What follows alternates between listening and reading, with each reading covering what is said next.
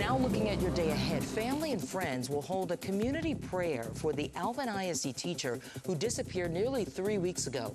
Police found the car of Michelle Reynolds in New Orleans, but there's still no sign of her. She was seen on surveillance video there. Community prayer will be at National Oak Park on South Magnolia Street in Alvin, Texas. Prayer will begin at 6:45. Democratic State Representative Gene Wu is hosting a town hall about preventing gun violence tonight. He will discuss legislation to address gun violence in the upcoming session. The town hall is from 6 to 7:30 at the Baker Ripley Gulfton Sharpston campus on Rukin Street. Well, you don't have much time left to register to vote today. The deadline is tomorrow, actually.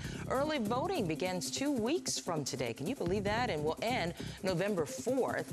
If you want to vote by mail, the last day to apply for a ballot is October 28th. Election Day, by the way, November 8th. Also today, temporary lane closures, they begin over at Bush Intercontinental Airport, and those closures are along North Terminal Road, which lead you to Terminals C, D, and E. The closure will last about 4 weeks, so a heads up. The ongoing construction at Bush Airport is all part of the IAH Terminal Redevelopment Program.